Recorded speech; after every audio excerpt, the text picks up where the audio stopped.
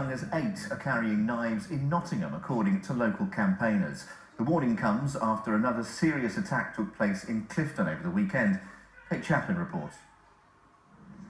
In the early hours of Saturday morning, 2 men were stabbed outside the Fareham pub on Farnborough Road. They were taken to the QMC, but it's thought their injuries aren't life-threatening.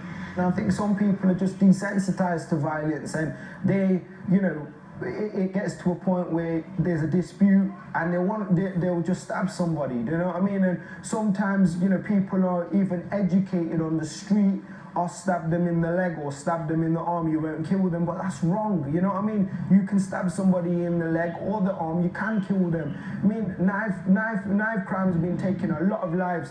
We've lost numerous people in Nottingham in the last year, you know what I mean, to knife crime. So we're just going to end up with this vicious circle of people going to jail, coming out, carrying a knife again, and, now these guys in Clifton have just been wounded. Next time they might be killed. But those living nearby the pub say they're not surprised this incident has happened. It's been coming for quite a long time now, and the more people that come down here, knowing it is becoming notorious for this sort of nonsense. But then again, it takes one, and only one, to cause a disturbance, and away it goes. But it makes me feel less comfortable about the place being open. In an attempt to crack down on knife crime, Notts Police says it has a dedicated team tracking those who have been previously convicted for carrying a knife. But the founder of charity Switch Up says this isn't going to solve the issue. I've seen kids as young as 8 carrying knives, you know what I mean?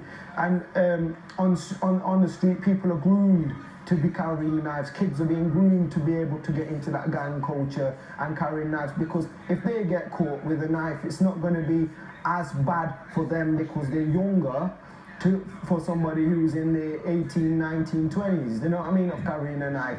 But they're still going to get that record, they're still going to get that stigma, and it's going to stick with them for the rest of their lives. So that message has to get across to young people as young or younger than that. So by the time they get to an age where they could potentially be using a knife and taking somebody's life, they're educated, they know better.